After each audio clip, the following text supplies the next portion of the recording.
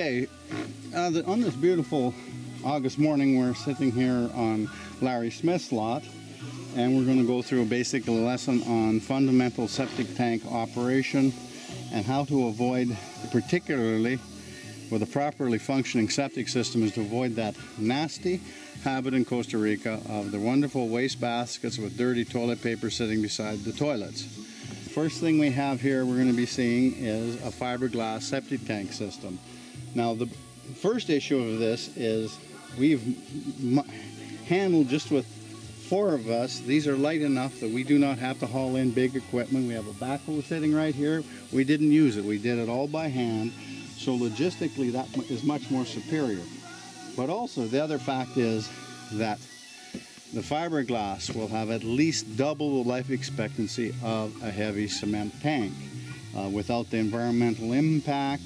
And of course, in a country where the ground is shaking from time to time, having a rigid concrete tank, if they crack, they're worthless. This will move with the ground, so we basically easily double to triple the life expectancy. I don't know what the price comparison is, because to me it's irrelevant. Versus something that works, something doesn't work is not a good value anyways. This will be the entrance to the tank is right here at the end of the tank. This is where it will flow in from the house. Now the other thing is to take note of in a septic tank, it must be this shape. That is not by accident. It must be long and narrow. So if somebody tries to sell you a round tank, you know they haven't got a clue about how septic works, because when that water with the solids flows in here, it must settle out in this tank. This is your settling tank. Now, many people may be familiar with septic tanks and think this is 2 compartments. It is not. This is one entire compartment. This is your primary process for the solids to settle out. So it must have time to flow through here and settle properly. If the tank is round, can't happen. I mean, the tank would have to be huge to be here, and we don't have the space for it, and what's the point? I mean, this shape is very significant.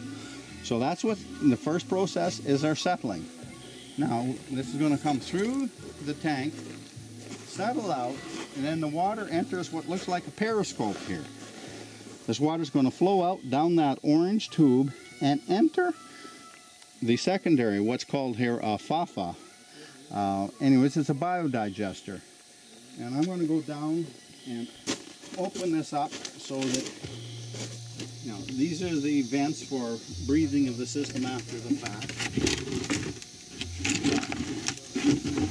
This secondary tank is full of crushed rock. Now imagine, think of this as Larry's home for his 10 billion very good friends, which is all of the bacteria that's going to work in here and process, help digest, hence a biodigester, digest the human wastes that are coming into there. So that is as full as it gets.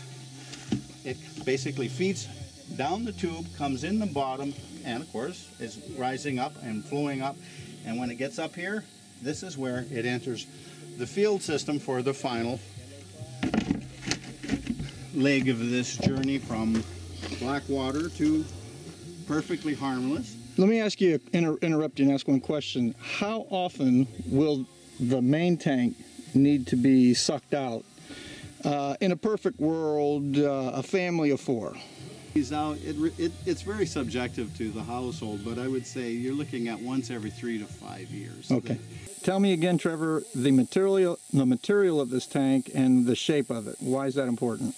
The fiberglass is much more durable than concrete is, and particularly because concrete, well, first of all, will decay in time, but more importantly, if we have the ground shaking, they'd be known to crack. And of course they crack, then you've defeated your entire purpose. Whereas the fiberglass is flexible, so when the ground starts doing a little jiggling, it's not going to affect the tank. And this tank is sitting on a base of sand, and you can see looking around this one, this is all what we call huevito, or huevos. It's basically river stone. It's all small river stone. It's all nice and round. So think of that as a big, first of all, it's not sharp and pointed, so it's not going to bother a tank, but more importantly, it's like a shock absorber. So anything around there cannot come in and affect the tanks. Now, this tank is full of crossbars. There's crossbars going all the way through it to support it, to make sure it doesn't collapse. But the simple rule there is you never leave them empty. If you come in and you have your tank pumped out, as the truck is leaving, the water is running, filling the tank again, because water is heavier than soil. So as long as the tank is full, it has more weight than anything around it, so it'll never be a problem. That's the only rule about, well, no septic tank is a good idea, but in lightweight tanks, absolutely, they must be full all the time. Anyways, moving on, as I said, we have habits, but lots of habits we have are bad habits. They keep doing something over and over again that does not work and is not fundamentally sensible. So our whole point is, how do we make this field work? Now, the typical habit is to put orange, we call it weeping tile in Canada. Americans tend to call it French drain. Doesn't work, a disastrous idea. You cannot, there is no tube actually manufactured to build the field with. We had to take normal, this SDR 26 tube, which is a heavy tube, and what we did is we drilled drainage holes in it, because nobody makes a tube that actually functions correctly. It's all underneath now. Let's say if we back up here, Larry, we'll have, we can't see it because the holes are in the bottom, but basically what we do is we drill a line of holes, 5/8 inch holes, 8 inches apart. So what it does is the tube fundamentally still behaves like a tube and distributes as it's flowing out of the biodigester into the field. This tube is all level. They typically want to unlevel them, but what happens is you flood part of the field, and that's the problem with those other drainage tubes. It'll flood the front part and nothing will get there. So our idea is that when we drill these holes at 4 and 8 o'clock, the bottom curve of the tube still behaves like a tube, and it carries the water throughout the entire field. Then when the water comes up, it'll start weeping out all the holes over the entire field. If you want a field that's good for 50, 60 years, then this is how you do it. Anyway, but that's very important. So I mean, we set our branches up here, so this all becomes the field. Now it's got a foot of rock below it.